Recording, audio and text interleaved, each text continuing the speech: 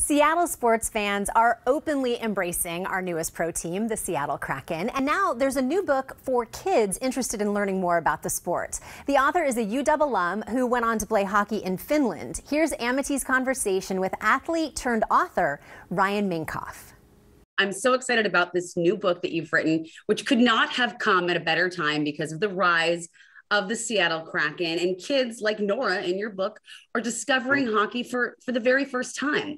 What was your inspiration in writing this? So I actually started writing this book when I was playing in Finland, and I was volunteering in the schools, helping in English classes and talking about U.S. culture. And I was thinking about things my sister went through growing up playing with the boys, and I was influenced a lot by the Minnesota Whitecaps, and my mom was the business manager, so I was around them a lot, and I just saw how motivated they were and the inspiration that they played with and just the passion that they played with without getting really any accolades or money. So speaking of your sister, you decided to make Nora, a girl, the central character in your book, playing on an all-boys team. Yeah, that was really important because that's how my sister started playing.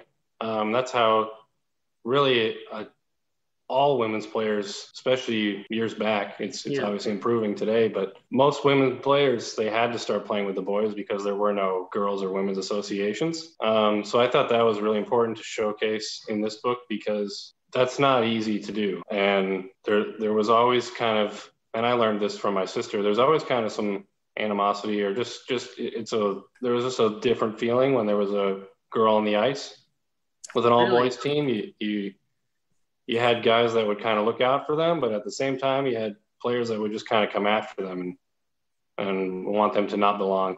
It's a hard thing, but it's important to read. But this isn't just a book for girls. It's for everyone, anyone who can relate to the motivation and perseverance it takes to succeed at a sport. One, it's great for promoting the game for women's hockey and girls hockey, but I think it's great for boys to read too, because it's important for them to understand the perspective, and they can also take points of inspiration and points of just showing how if you love what you're doing and you have a passion, to not let the detractors or challenges stop you from trying to get to where you want to get to. You also introduce a mentor for Nora in this book, which is fitting because these days you are coaching junior Kraken hockey, right?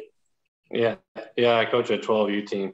It's been a lot of fun. I definitely enjoy the mentor side of the sport. I mean, I run a hockey agency too, and that's kind of the same type of work, but it's for a little older players. Yeah.